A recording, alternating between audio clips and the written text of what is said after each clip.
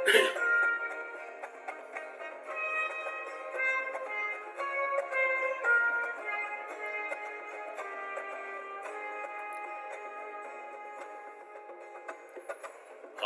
am the bread of life. You who come to me shall not hunger, and who believe in me shall not thirst.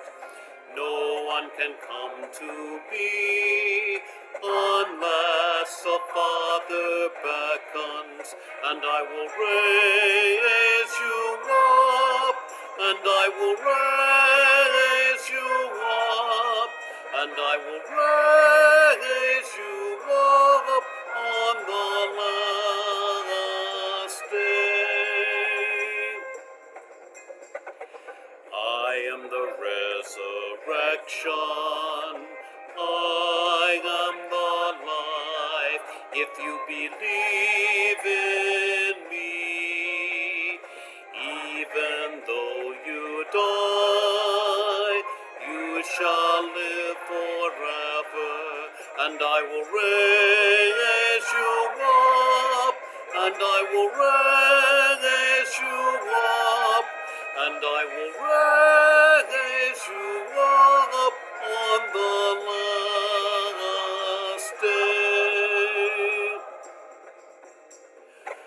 Lord, I believe that you are the Christ, the Son of God, who has come into the world, and I will raise you up, and I will raise you up, and I will raise you up on the last day, and I will raise you up, and I will raise you up, and I will raise you up on the last day.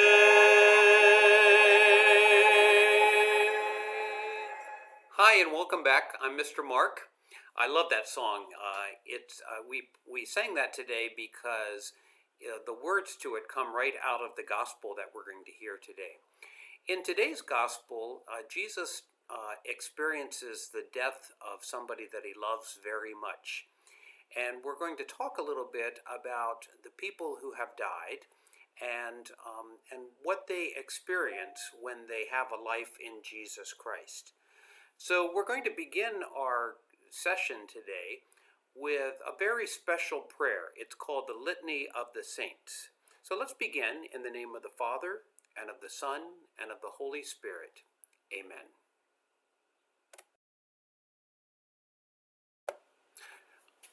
I like this picture that I took at Immaculate Conception Catholic Church over in Hampton. If you look behind me, you'll see that the window, it's beautiful colors, has pictures of a lot of different saints. As Christians, we believe that friends of Jesus who have died are in heaven or will be someday. Every person in heaven is what we call a saint, and we can ask them to pray for us. We don't pray directly to saints, but we ask saints to pray for us. Kind of like if you were sick and you asked a friend of yours to pray for you, certainly, hopefully that person would do that for you. And that's what the saints do. They pray for us because they have a special place in heaven. And we have a special prayer in the Catholic Church that we call the Litany of the Saints. A litany is a prayer that usually has a phrase that's repeated over and over again. So in this case, the phrase is pray for us. We name a particular saint and they pray for us. So what we're going to do is we're going to sing the Litany of the Saints. Before we do, I'd like for you to take a moment and just think of not so much the saints in heaven that we know very well, but the saints that you know very well, maybe members of your family or friends or people that you know of that have died.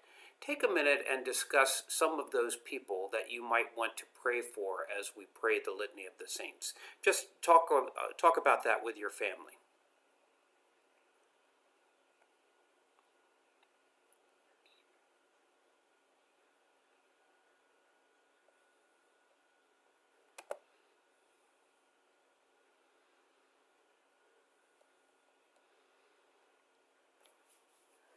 Okay, we're going to sing the Litany of the Saints. It's very easy.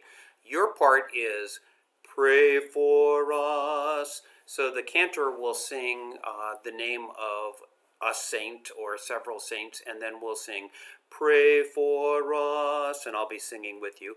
And then every once in a while we'll sing, all you holy men and women, pray for us. Try that. All you holy men and women, pray for us. Great. So we're going to sing the names of lots of saints. You'll hear saints that you've never heard of before in your life. And at the end of each invocation, each name, then you sing, pray for us, and then we'll sing that, all you holy men and women.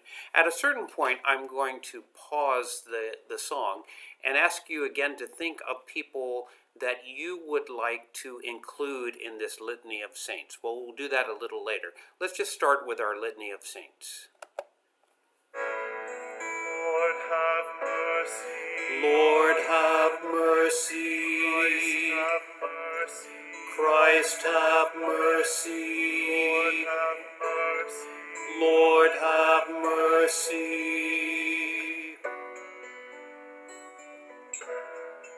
Mary and Joseph, Pray for Michael us. and all angels, Pray for Brother us. Joachim, Elizabeth, Pray for Elijah, us. Moses, John the Baptist, Pray for Isaac, Sarah, us. Abraham, Pray for Jacob, us. Joseph, Samuel, Pray for us.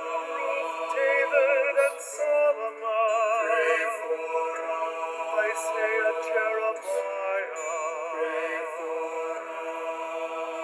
us. All you holy men and women, pray for us.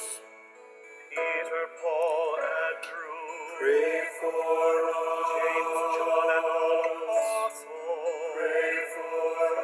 Mary Magdalene, Veronica, Pray for Barnabas, us. Matthias, Pray for us. Stephen, Philip, and Cornelia, Pray for Prisca and Aquila, Pray for Timothy and Titus, Pray for Linus, Cletus, and Clement, Pray for us. All you holy men and women, pray for us.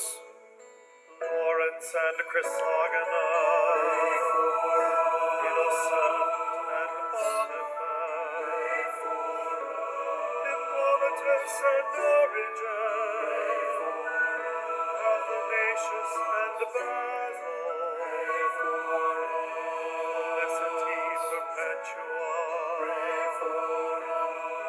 Cosmas and Damian, John Chrysostom and Justin, Lucy, Agatha, and Agnes, all you holy men and women, pray for us. Jerome and Eusebius, Pray for us. Scholastica and Benedict, Pray for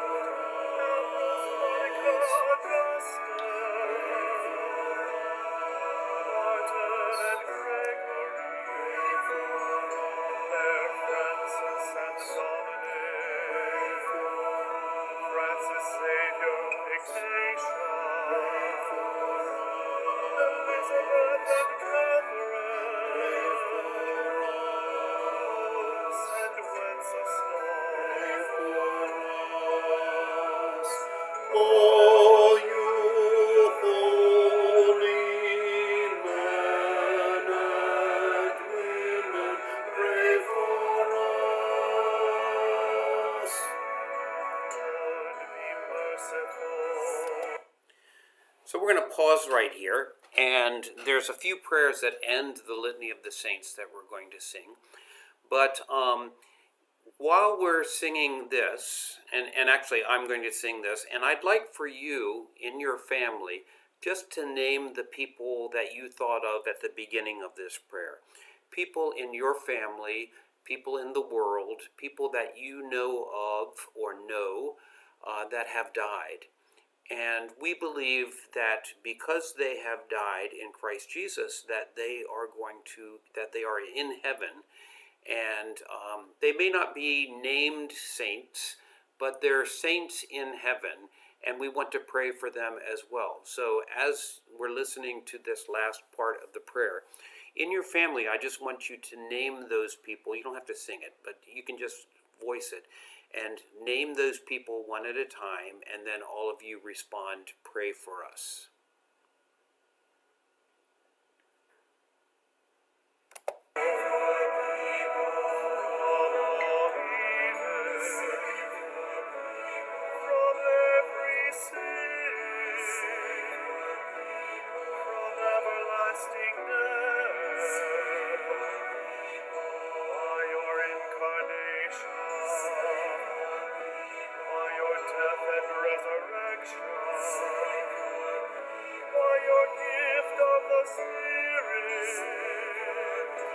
Have mercy on us sinners.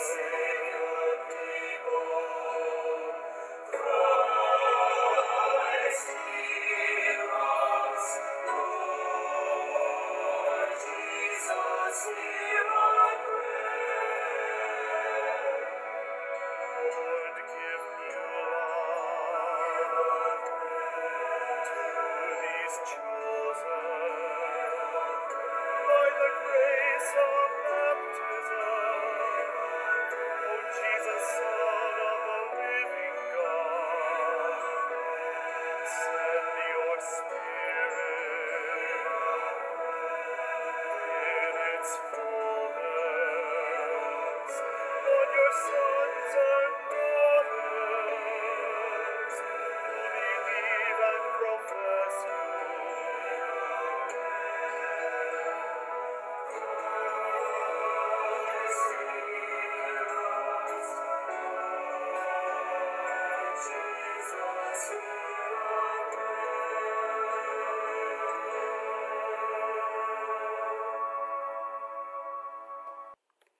That's a beautiful prayer, isn't it?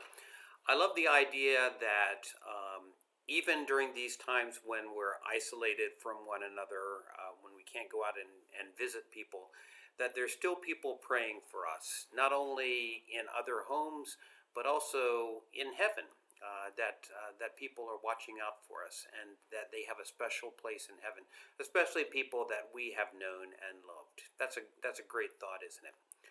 So let's go ahead and go to our lesson, and you should have your copy of Good News.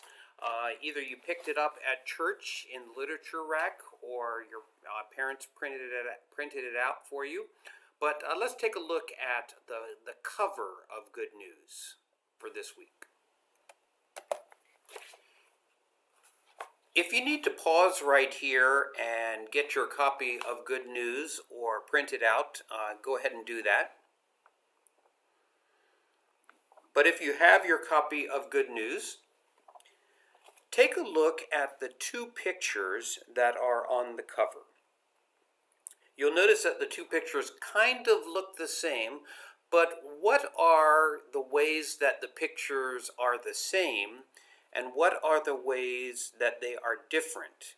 And I'm going to give you a few minutes to circle all the signs of life on the bottom picture that make a difference? What are the signs of life on the bottom picture that make a difference? In other words, how are these two pictures, what are the differences that you spot in these pictures?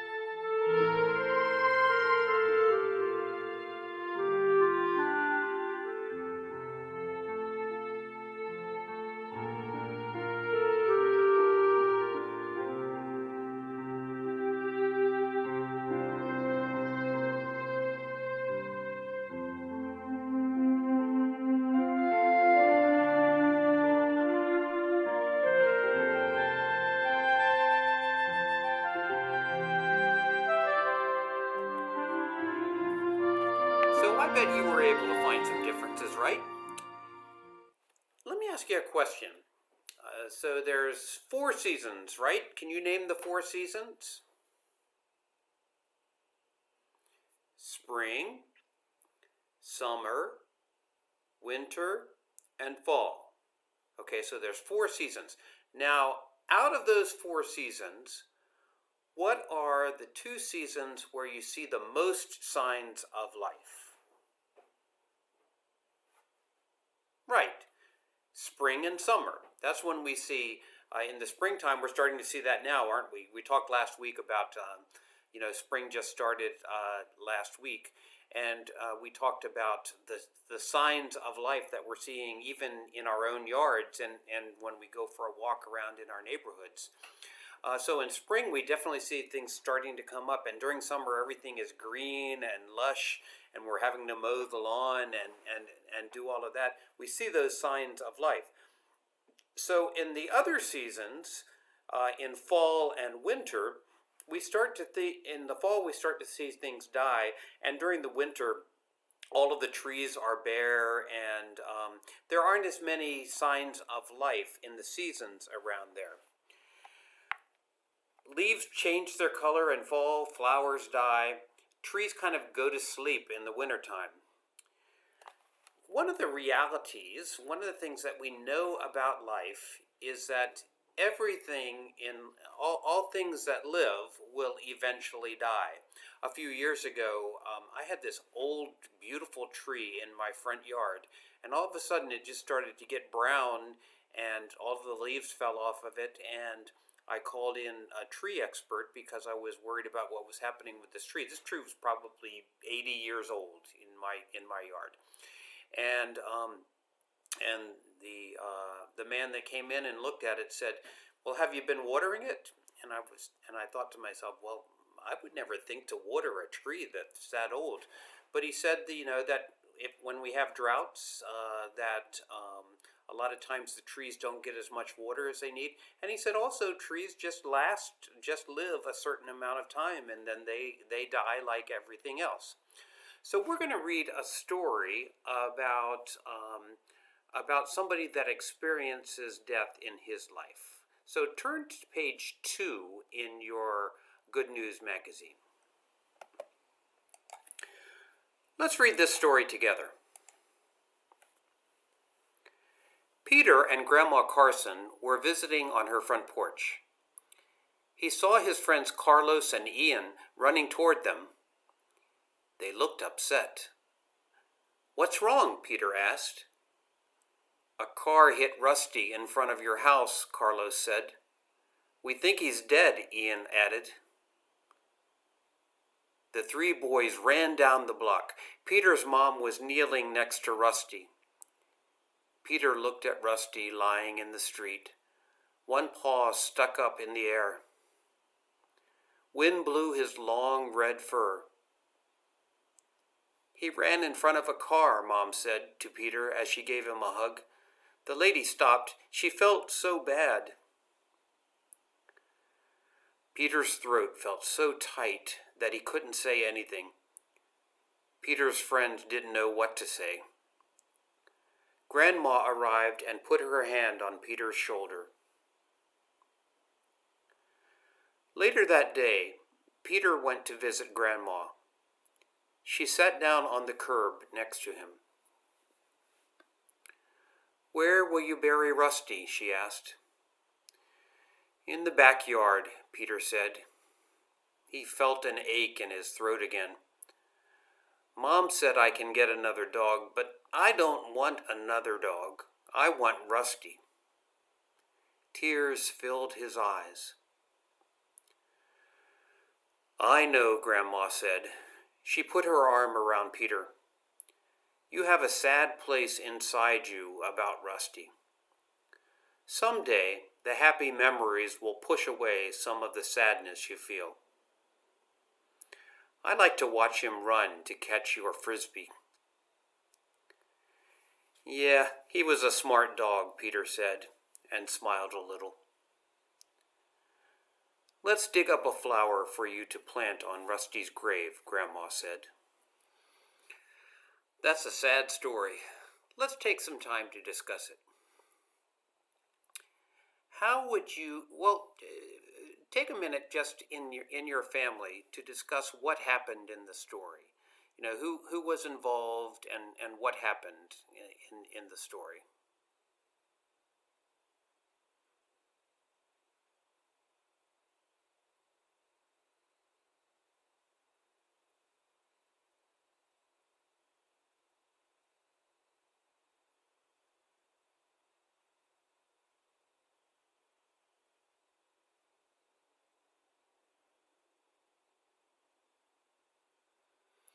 Take a minute to discuss how you would feel if Rusty were your dog. What are the feelings that you would feel? Maybe you've had something like this happen to you. Take a minute and talk about that.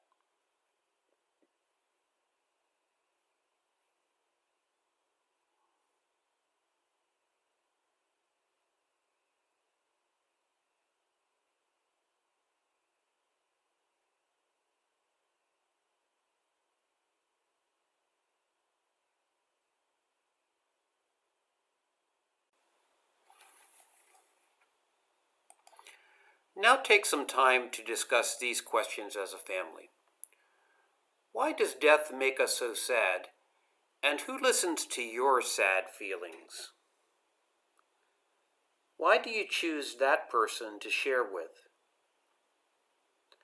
How does that person listen and help you? Have you ever listened to someone else's sad feelings? Have you ever shared your sad feelings with God? This is a really important discussion, and I really want everybody in your family to share your answers to these questions. So I'm going to give you some time to talk about these questions in the yellow box.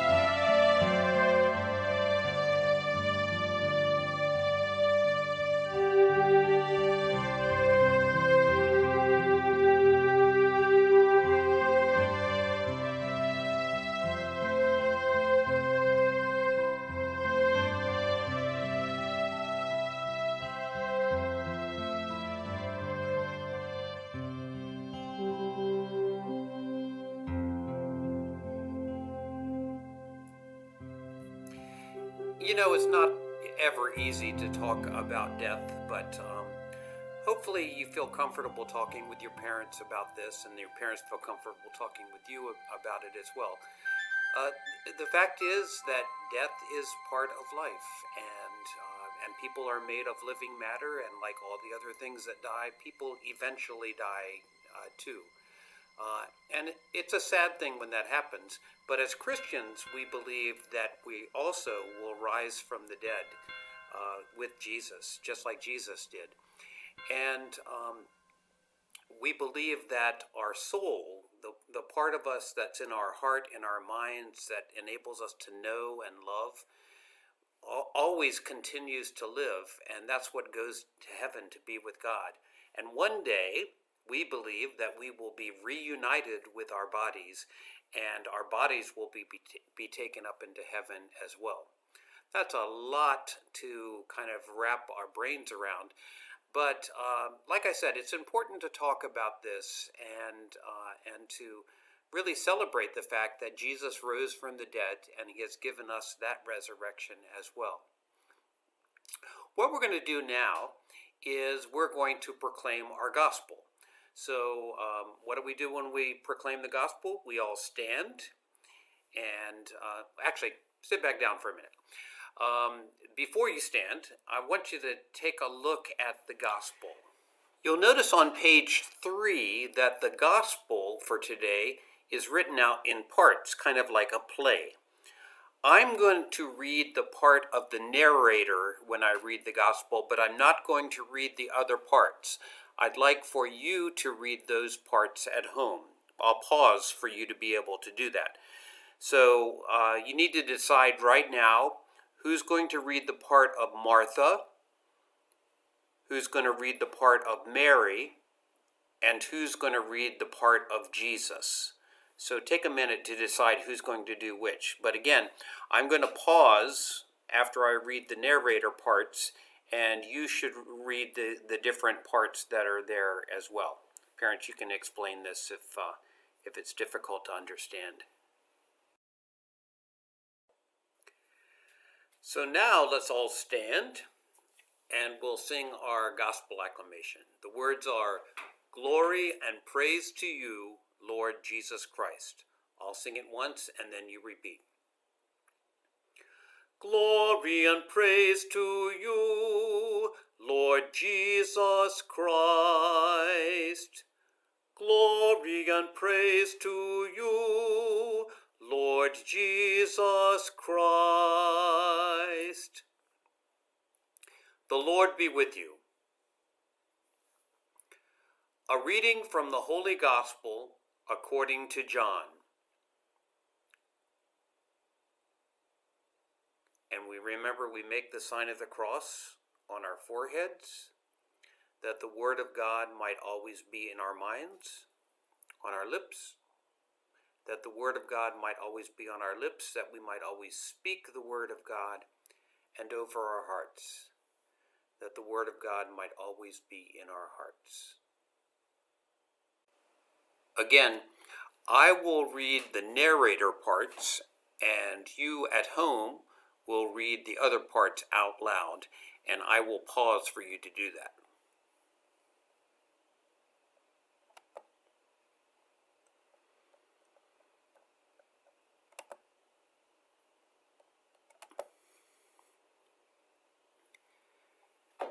Jesus heard that his friend Lazarus was very sick and went to see him. But Lazarus died before Jesus got there. Lazarus' sister, Martha, went out to meet Jesus.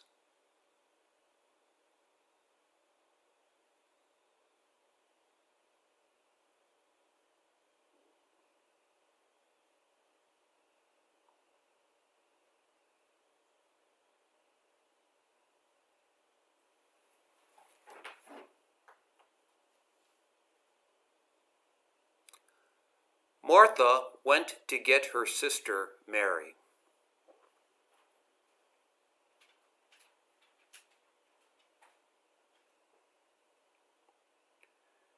Jesus started to cry.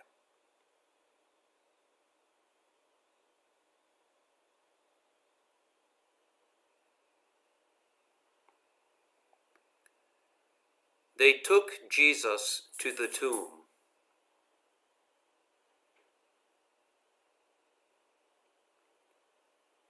Jesus prayed.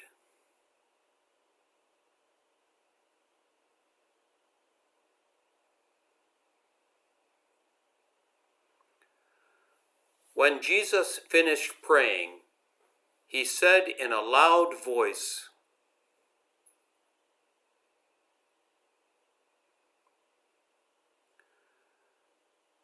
Lazarus walked out of the tomb. Many people began to believe in Jesus because he did this. The Gospel of the Lord. Praise to you, Lord Jesus Christ. Thank you for participating in that gospel and listening so well. I want you to discuss for just a minute, what is it that Martha and Mary believe about Jesus? Look back at the text of the reading and talk about what Martha and Mary believe about Jesus.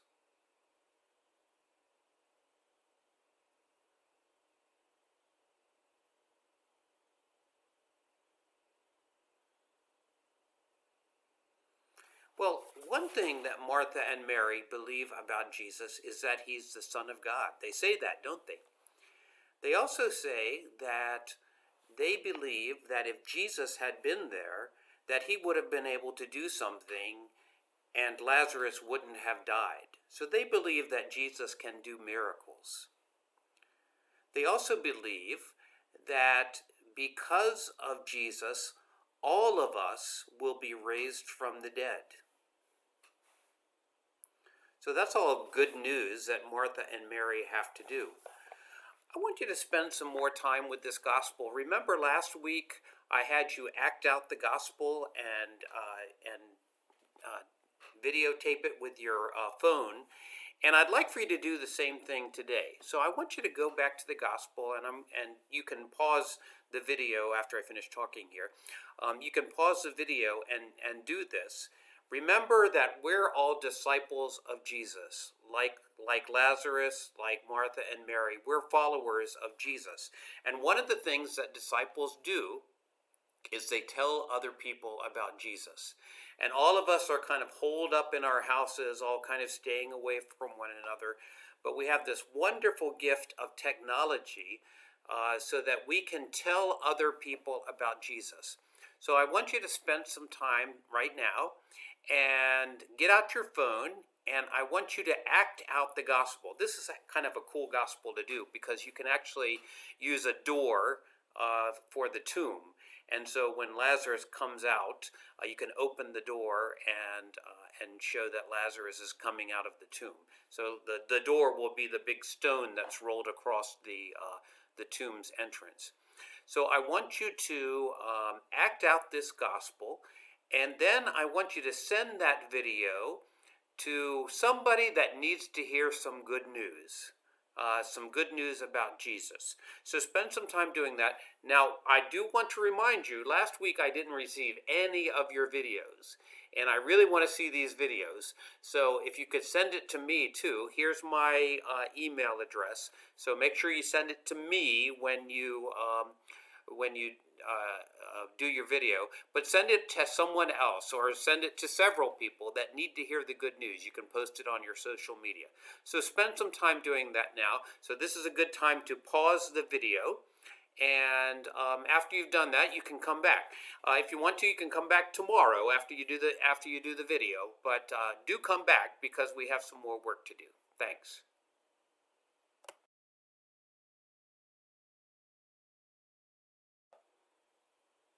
Welcome back.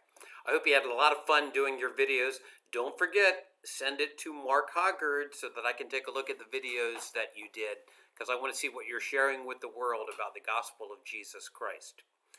One more thing before our closing prayer is I'd like to talk to you just briefly about the difference between being raised to life like Lazarus was and the resurrection of Jesus Christ and the resurrection that all of us will experience.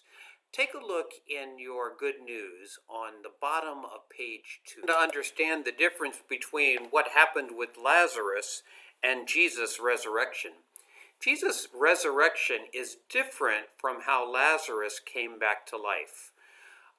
Jesus brought Lazarus back to life, but it was the same kind of body. It was the same body that he had before. So Lazarus would eventually, we don't think about this very often, but Lazarus would eventually die again and be buried in the same way that all of us will die and be buried. Lazarus' body would die again, and in his risen body, Jesus will live forever. So Jesus is, when we hear the resurrection story in the coming weeks during the Easter season, one of the things that we'll notice in the stories is that Jesus' body is different from ours. His resurrected body is different. He can kind of come and go as he pleases, and nobody's quite sure how he got in or out of the room. He can actually disguise his appearance. And we believe that in the resurrection on the last day, when Jesus returns, our souls will be reunited with our body, and we will have that resurrected body as well. It's kind of a perfect body, and that body will be taken up into heaven. Jesus opened heaven to us, and if we follow Jesus, we will live forever in heaven after we die. One of the prayers that we pray is the Lord's Prayer, or the Our Father. And in that prayer, we pray that God helps us to become more like him. Becoming more like God will help us to get into heaven.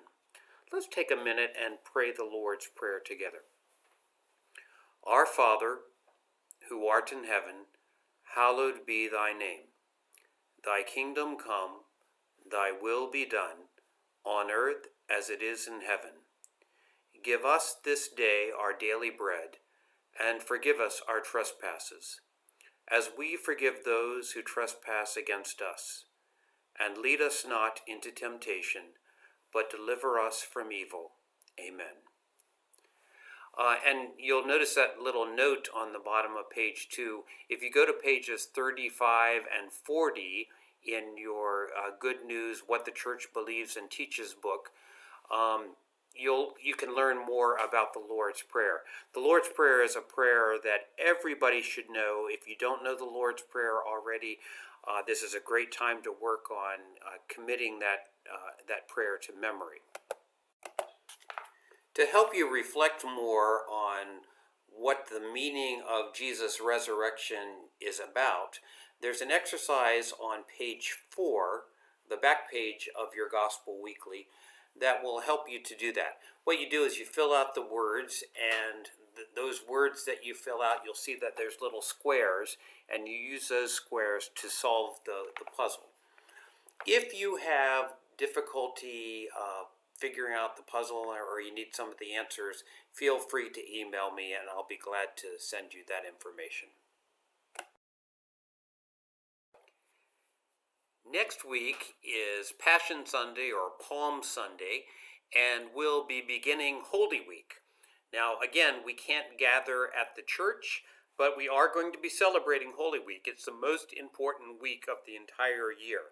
So instead of our usual lesson, there will be I'll give you a link to your Good News magazine, but we're going to be spending all of our time next week talking about how to prepare for Holy Week, and especially things that you can do at home to participate in our Holy Week celebration.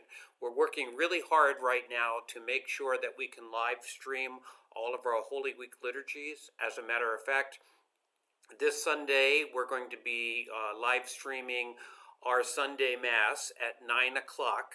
So if you haven't already missed that, you can go to our website at 9 o'clock to see how to do that.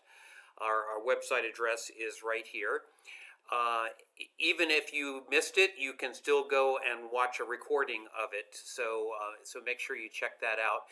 And then we'll also be live streaming Pflaum Sunday next week.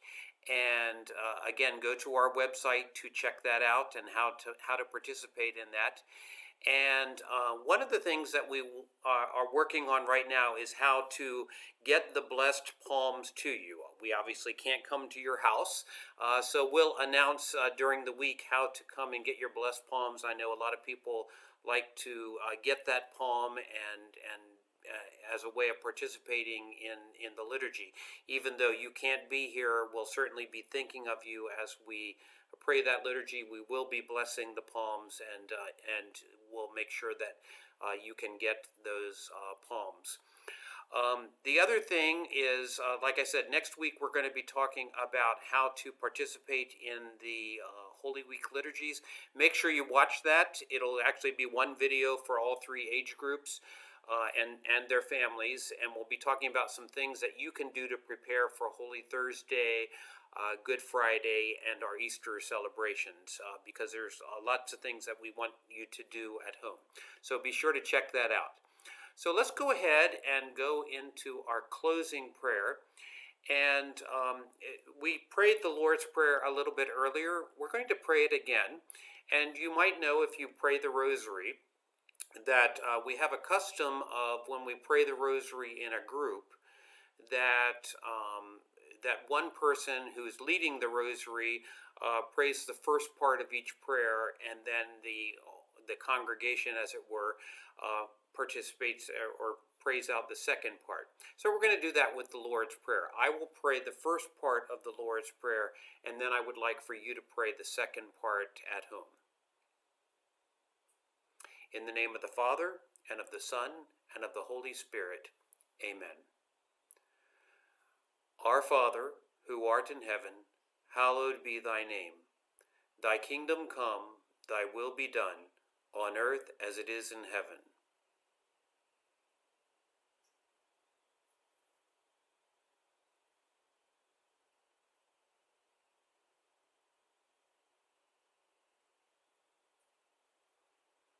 Amen.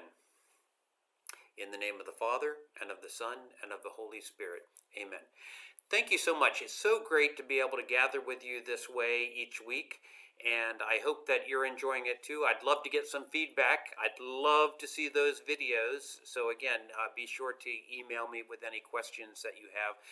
Parents, especially, if you have any questions about any of the material that we've covered today, if you need some advice, feel free to give me a call at the parish offices. The number is right here, and I'd love to hear from you. In the meantime, God bless you and keep you, and be assured that I'm thinking of you and praying for you. Take care.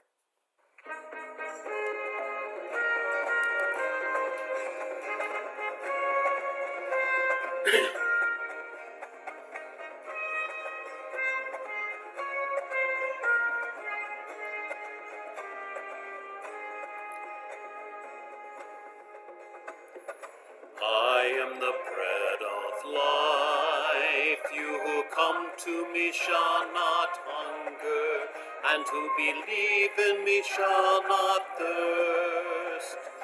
No one can come to me unless the Father beckons, and I will raise you up, and I will raise you up, and I will raise you up on the last day. I am the resurrection, I am the life. If you believe in me, even though you die, you shall live forever, and I will raise you up, and I will raise you up, and I will raise you up on the last day. Lord, I believe that you are the Christ, the Son of God, who has come into the I will raise you up, and I will raise you up, and I will raise you up on the last day, and I will raise you up, and I will raise